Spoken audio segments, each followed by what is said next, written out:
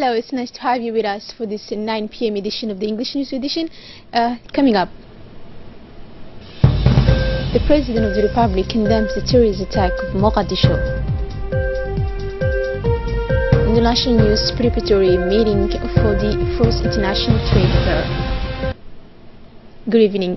The President of the Republic, His Excellency Ismail Omar Guelleh, on Sunday condemned the terrorist attack of yesterday, Saturday, against a busy thoroughfare in the Somali capital of Mogadishu, which caused the deaths of hundreds of people. In his condemnation, President Guelleh described the perpetrators of this attack as evil agents determined to keep Somalia in chaos and abyss. All their disastrous project consists in taking power by force and extending an illegitimate authority over a population that rejects its confidence in the head of state. The Somali sister nation and the entire international community would forever refuse to undergo the dictates of this outlaw state, His Excellency Ismail Omar Guelleh, forming the vow of rapid prosperity and fulfillment to the people, brother, friend and neighbor of Somalia. The people and the government of Djibouti join me in expressing their solidarity and compassion to the Somali people and this state. He went on to express his most sad condolences to the families victims of the terrorist attack that took place yesterday in Mogadishu. The Minister of National Education and Vocational Training, Mr. Mustafa Mohammed Mahmoud, received today in his office the new director of the Turkish International Cooperation Agency, TAICA, Mr. Mehmet Taha Dogan. The minister wished the new boss of TAICA on his behalf and on behalf of the government a welcome to the Republic of Djibouti. He also took the opportunity to thank the Turkish government for all its support for the country. The director of TAICA has made a commitment to continue his organization's cooperation with MENFOP. It should be recalled that the Turkish Cooperation Agency is involved in several projects to strengthen the education system. These include projects to improve the infrastructure and equipment of technical education in vocational training, and especially the development of the hospitality and tourism industry. An advocacy of the head of state for the integration of people with disability for sustainable development and seems to be emerging. The time was yesterday where the Djiboutian Federation of Disabled People to be heard and show what they are capable of, to advocate the question of citizenship, to live together that goes through learning together. It is in this perspective that yesterday in the afternoon, under the aegis of the Secretary of State for Youth and Sports, the Djiboutian Federation for Handy Sports organized the first edition of the National Day of Handy Sports, a first in the history of the great Djibouti athletics family. This day is part of the policy of the head of state for social integration and participation in a model of equitable society where special people with special needs will be given the same opportunity as the others. A beautiful and a noble initiative that has piqued the interest and the enthusiasm of all the people living with physical and mental disabilities. It was in front of an audience, moved and covered so with enthusiasm that several athletics disciplines inscribed on the agenda were launched. This includes 100 meters lap races, 100 meters women's wheelchair race, 100 meters mid-depth run, and 100 meters women's wheelchair race, 200 meters of man-depth race as well. Looking forward even for your participation today, and I believe this is being the first time we'll be able to have more and more of this.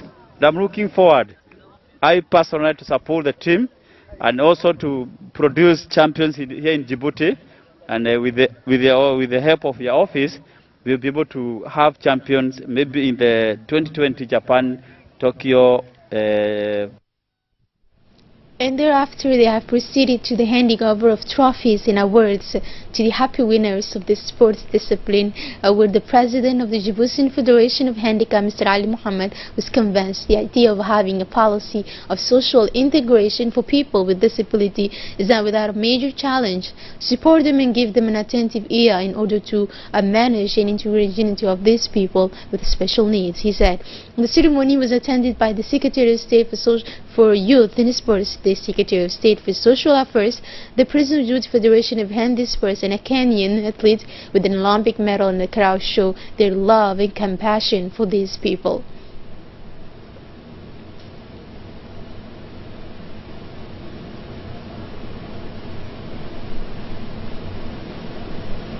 The Secretary of State for Social Affairs has congratulated the President of the Handicap Federation for this great initiative, which in its first edition offers this opportunity to showcase the capacity of the disabled to mount what they are capable of. And to close it is not easy not to mention the famous statement of the head of state in favor of the people with special needs. He said, "It is often said societies not always welcome people with disabilities. They are often marginalized, exploited, and their rights are not respected. But from now on, this unfortunate thought must be banned from our minds," she concluded. And in his speech on the occasion of this unique event, the Secretary of State for Youth and Sports welcomed the perfect organization of this first edition of the National Day dedicated to the promotion of the handicapped. People with special needs are our brothers, sisters, and our parents. This promotion of the disabled person who is gathering us today is part of a political vision of the head of state, he said, for inclusive development and on unifying society project that fosters unity in solidarity. With a view to celebrating its 110th anniversary and continuing in commemoration of the 40th anniversary of the independence of the country, the Djibouti Chamber of Commerce will organize the first International Trade Fair of Djibouti from 3 to 7 December 2017 in the Palace of the People. The Djibouti Chamber of Commerce has been the representative institution of the private sector for more than 100 years, and this fair is part of the promotion of Djibouti companies in the National Commercial Center.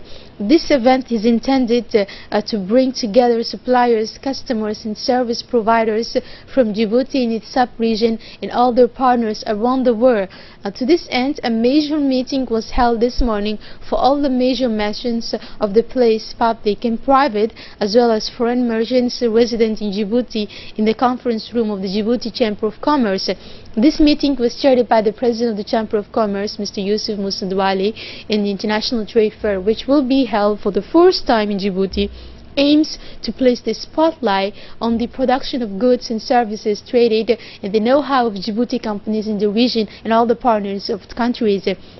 This fair will be the occasion to bring together all these economic operators eager to trade or invest in Djibouti and the continent, and to bring them closer in order to conclude fruitful partnerships. The Women's and Family Ministry, in collaboration with UNFD and the support of the African Union, organized the International Day of Rural Women in Lakasa, Oboka. The ceremony was chaired by the General Secretary of the Ministry of Women and the Family, Mrs. Yasmin Salim Said, and was attended by a representative of the UNFD, local authorities, the Vice President of the Regional Council, a representative of the various ministerial departments such as Decentralization and Social Affairs. The day was also an opportunity to discuss with the local population the various actions carried out by the ministry, notably mutual poultry farming, literacy, daycare centers, and as well, but also access to basic social services. First held on 15 October 28 by the UN, the International Day of Rural Women is an opportunity to highlight the constraints faced by the rural women who are victims of vagaries of nature, poverty, and the conditions of precarious living in rural areas. The day was the occasion to give support in agricultural materials to 30 families of Lakasa. This grant should make it possible to reinforce and equip rural women already engaged in agricultural activity, but also for women who wish to engage in this field, and in its line with the ministry's will to empower women, reduce their vulnerability by improving their lives and those of their children. As well, the Ministry of Women and Family, in collaboration with UNFD and the support of the African Union, organized in Galena, in the area of Idata of the region of Tijora, in Tijora region, International Day of Rural Women. The ceremony was chaired by Mr. Hassan Ali Rubani, Technical Advisor to the Ministry of Women and Family, and was attended by representatives of the UNFD, the local authorities, the sub-prefecture, of the region, Mr. Muhammad Adoum, the Vice President of the Regional Council, Abd Omar, the representative of the various ministerial departments such as decentralization, social affairs and health. The day was the occasion to bring support in materials and kits of water storage to 30 families of Galena. And this grant should make it possible to reinforce and equip rural women already engaged in agricultural activity, but also for those who wish to engage in this field. In continuing still the fight against illegal immigration, on the now 14 to 15 October, the gendarmes stationed at the Lake Assal station once again carried out a sweep operation in the hills of Leita and Amutabiso. During the operation, the gendarmes arrested 110 illegal immigrants, including 7 women of Ethiopian origin who all wished to visit the Gulf of countries. And these migrants received humanitarian assistance and water and food by the gendarmes, and at the end they were returned on October 15 to the border of Galilee with the rolling means of the gendarme. Following the death of the former Minister Ibrahim Idris, Jibril of high personalities have sent messages of condolences to the family of the deceased. Very touched by the disappearance of the late Ibrahim Idris, Prime Minister Abdul Qadir Kabil Mohammed addresses his most saddened condolences to the family and loved ones of the deceased Ibrahim Idris Jibril.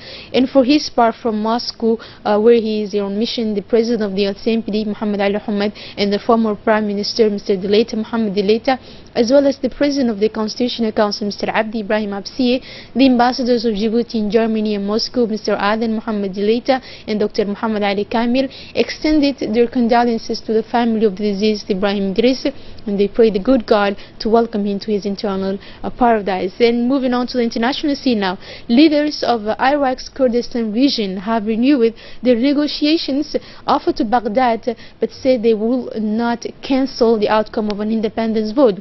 Kurdish officials also snapped military threats over Kirkuk meeting between Iraqi President Fuad Mossum and his Kurdish counterpart Masoud Barzani was held in Sulaymaniyah after a deadline set by the Iraqi government for Peshmerga fighters to surrender expired on Sunday, Iraqi media reported.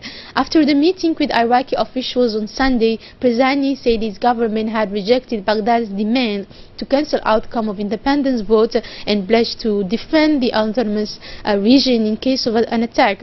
Kurdish leaders, however, renewed their offer to resolve the crisis peacefully with Baghdad, Barzani's aide said on Twitter. That's all for this news. Thank you for joining us in RTD and have a great evening.